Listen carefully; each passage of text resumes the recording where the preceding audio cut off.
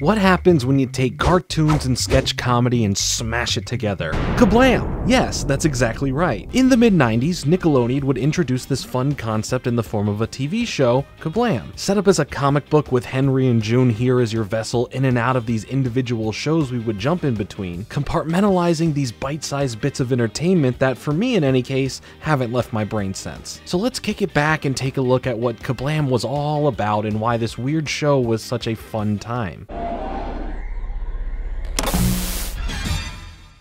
Drenched in ska music, KaBlam started its run in 1996, lasting 4 seasons until it turned its final page in 2000. The show, like I mentioned, was hosted by 2 cartoon characters, Henry and Jude, who aside from introducing each segment, became their own cartoon in a sense. As every break between the segments, their shenanigans would get more and more interesting from it just starting as back and forth banter. They were very crude, almost sketch-like characters, which truly represents what this show just is. There were many segments featured within the show, some that would be staples of the show in general, and some that had either short runs, be blocked from having reruns due to copyright, or even another network picking up one of the shorts to become its own full TV show. I swear this show felt like a charcuterie board of ideas sometimes. It always reminds me of those manga sampler volumes when you got chapter snippets of various out or upcoming manga to give a shot to. No one's gonna get that reference. Why do I do this to myself? Why am I talking to myself right now? There is no one here. I am alone.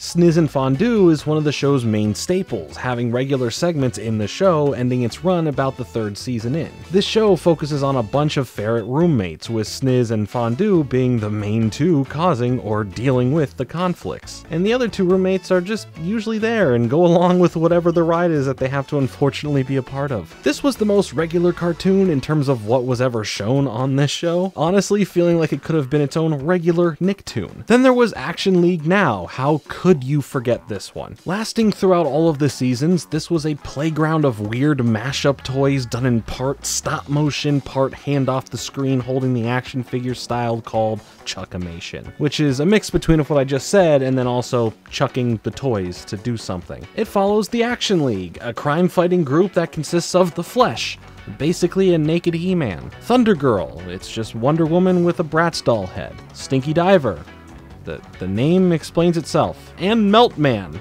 he melts. There's also the Chief, who is used as the slapstick. Well, to be fair, they're all used for slapstick comedy relief, but they go out of the way to make sure he gets hurt in some shape or form even more. Most of their issues pertain to the dishonorable mayor causing or doing something that causes the conflict of the week. I love the creativity in this show specifically. It feels more like playing with action figures more so than Robot Chicken does anymore. So the use of real-world locations like a pool, being inside of a house, a garage, a mailbox, all of that gave size perspective and feelings of your imagination as a kid playing with action figures or dolls, and sometimes the jokes would get out of hand. Oh no, Twitter's warned me about this. Not the jar. Now the path is clear for my No. KaBlam!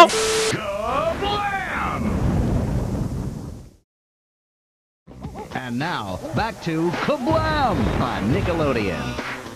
Next, there was Life with Loopy, another show that lasted throughout the series that centered around a boy named Larry who shares his experiences dealing with his sister's crazy adventures that caused some sort of mayhem within their household. If you couldn't guess, Loopy is the sister. Animated with stop motion and puppet bodies, this is another segment that sticks out so much in a great way. The stories are short and sweet, and the mixing of the animation and puppets to real humans always gives me a solid laugh. Mainly more so when it's a close cut of their hands doing something and it's just a real hand instead of a puppet hand anymore. I don't know why, but it just gets me every time, I swear. Now, in a weird way, this show kind of reminds me of Angela Anaconda. And speaking of which, did you know that this is where Angela Anaconda started? We have spoken about the creator of Angela Anaconda's works before and have mentioned the Digimon movie, oddly enough, being the main thing that keeps Angela Anaconda in your memory. But yeah, the show had 2 shorts play in KaBlam, and the show was eventually picked up by Fox, who wouldn't allow those episodes to replay anymore through reruns. Lava was another short on KaBlam with issues of inappropriate content that was cut out or edited down when being played during KaBlam. With copyright issues beyond the initial airings, the episodes that featured these shorts edited them out. Originally, Lava's title in France was Guano. No, not that Guano. There was the one-off Anemia and Iodine, created by Robert Skull of Rocko's Modern Life fame, following the stories of a goth girl cat and her skater best friend.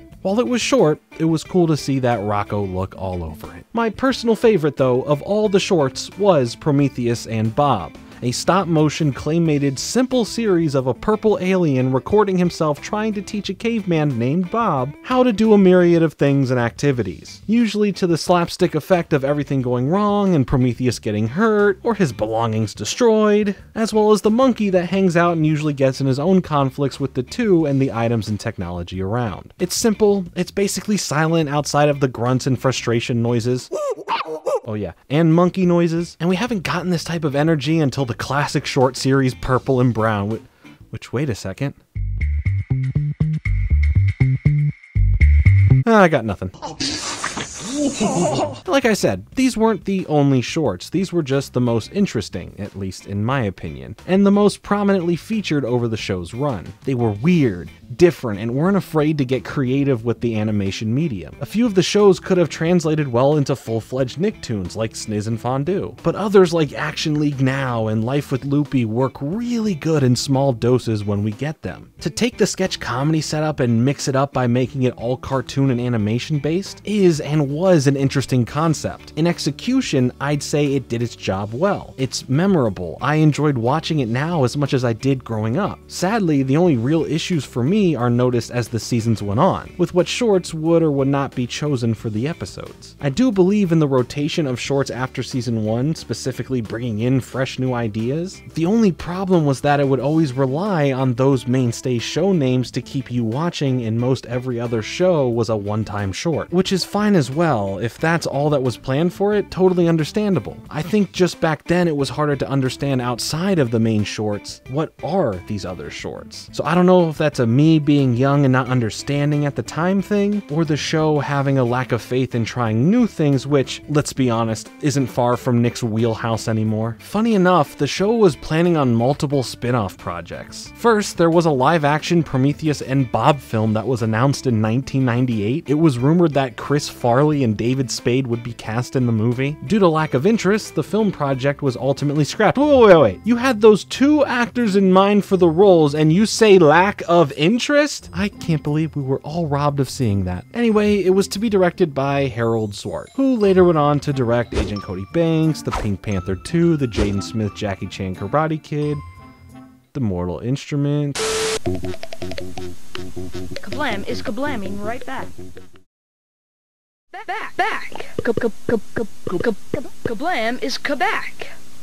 Henry and June themselves had quite an adventure. In 1999, there was a television special that aired on Nickelodeon titled The Henry and June Show. It followed the same two host characters, but this time within their own world, with guests and a studio audience and them attending school and all that. It was never shown again. Nothing more was produced, and we all pretend like we saw nothing. Henry and June, however, still made appearances during special programming blocks, creating mid-commercial break shorts of Nicktoon World News, Henry and June's Nicktoon Summer, and 101% Whiz Bang. As far as reruns of the show, after it ended in 2000, it played on the network until 2001. Yes, what a long-lasting rerun life, right? That is not correct. Well, in 2002, Nicktoons, our favorite subject to talk about recently on the channel, was born, and it happily lived there until 2005 when Nick was wilding out with cancellations and stopping reruns. They still kept some shorts as fillers for in-between commercials until they did away with those in 2008. However, in 2008, we did have the Nicktoons Network 100 Greatest Nicktoon Moments Marathon, where we would see KaBlam return for its final time. That is until Splat came around, showcasing older properties my generation are nostalgic for, with KaBlam getting some love in 2016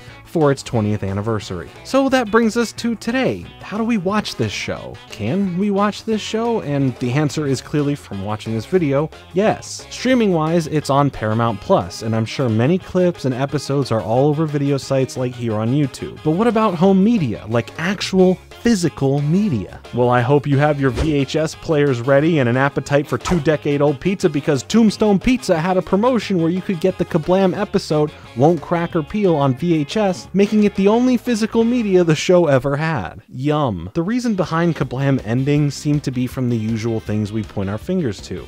Lower viewership, lower ratings, but something of note to point at as well was the lack of marketability with merchandise. This wasn't SpongeBob, Rugrats, or anything else at the time. It was a hodgepodge of ideas and weird things that the network couldn't find monetary value in. So when all was said and done, the show just kind of ended and was floating along with reruns until the final page was turned and it all went KaBlam.